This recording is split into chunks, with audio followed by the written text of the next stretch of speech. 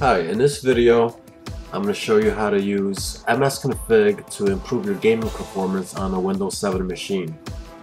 Many of you have written in the comments to my other msconfig video, and a lot of you were interested in which processes and services should you close if you want to improve your gaming performance. So I identified a whole bunch of processes and services that you could disable. Then you simply reboot and your gaming performance will be improved greatly.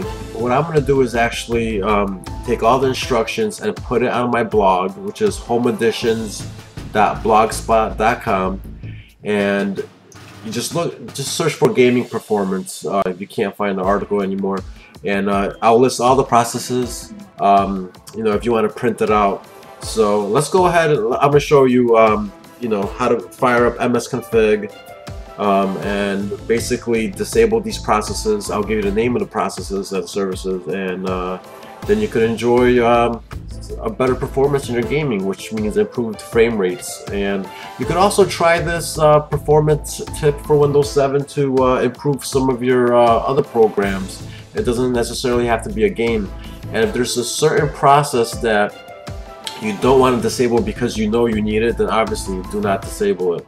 Okay, so the first thing you have to do is fire up msconfig. So I have a shortcut, but you could just click the Windows orb and in the search box type in msconfig and it'll pop up, and then you just click on it. And right now you just see me click on the msconfig icon on my desktop. The first thing that we're going to tackle is the processes. So as you can see, I have about 14 processes listed that I identified on my computer that I could shut down.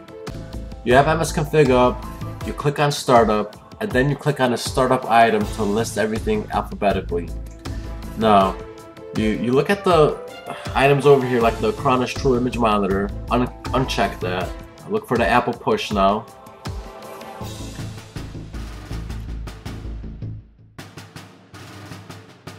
Okay, then you uncheck that. Catalyst Control Center Host Application. Find that, uncheck it. Catalyst Control Center Monitoring Program. Find it, uncheck it. CFO Speed Window. Find it, check it. This Noted. If you can find it, uncheck it. DivX Update. Find it, uncheck it. iCloud. Find it, uncheck it. iTunes Helper. Find it, uncheck it. Java Update Scheduler. Uncheck that. Monitor for Acronis True Image Backup Archive Explorer. Find that and uncheck it as well. System Settings Protector. If you can find that, uncheck it. ubd.exe. If you can find that, uncheck that. XFast USB. Uncheck that. Okay, now we have identified the processes that you could disable. Okay, and since you have a list, you have it saved in this video permanently, you could always put them back if something's not working.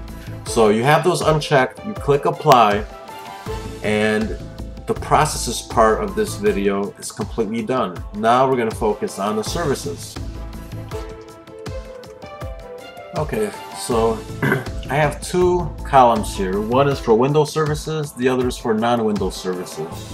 So now click on services in your msconfig and click on service to arrange everything in alphabetical order. Okay, I'm just going to list them off, and when I list it, basically uncheck it, and at the end we will apply these changes. So application experience, uncheck that. Application management, uncheck that. This kind of reminds me of I lived in the Northeast for all my life, and when they had school closings, this listing kind of reminds me of that. So anyways, background intelligent transfer service, uncheck that. Certificate propagation, uncheck that. Computer browser, uncheck that. Diagnostic policy service, uncheck that. Diagnostic service host, uncheck that. Distributed link tracking client, uncheck that. Encryption file system, uncheck that. Function discovery provider host and function discovery provider Publication, uncheck that. IP helper, uncheck that. Offline files, uncheck that. Peer name resolution protocol, peer networking grouping, peer networking identity manager, uncheck all three. Print spooler, again, if you're going to be printing anytime soon, do not uncheck that one because that will interfere. Program compatibility assistance service, uncheck that unless you plan on running a game that uses the compatibility feature in Windows 7. Remote desktop configuration, remote desktop services user mode port redirector. SSDP discovery, Windows font cache services, Windows image acquisition, Windows media player network sharing service, WinHTTP web proxy auto discovery service.